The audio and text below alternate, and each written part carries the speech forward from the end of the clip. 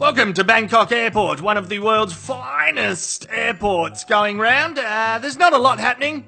Not much. Well, there is this new security team, which is newsworthy. Yeah, there's fucking escalating war in Syria, and then there's a new Bangkok Airport security team. As you can see, the team is well equipped to deal with anything that should pop up in front of them. She's got handcuffs and a spanking paddle. I mean, a globally recognised bomb detection device. Very professional. She's gonna use it now. Oh, fuck me, shit.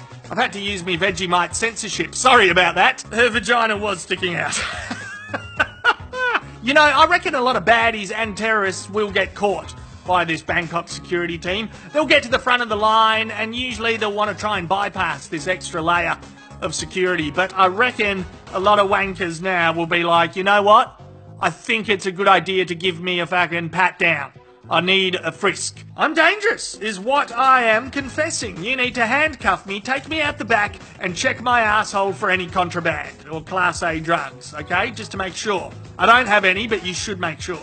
So, yeah, they're about to discover there's a lot of dangerous men out there. Anyway, I should get back to work. Now, I'll see what... She's looking at something. There might be some action that's about to go down now, like an episode of Border Security. Yep, no, I don't think so. It's all good. I think I've covered this story effectively. Meanwhile, back at Perth Airport, as you can see, there's a lot going on here. We got some new shops.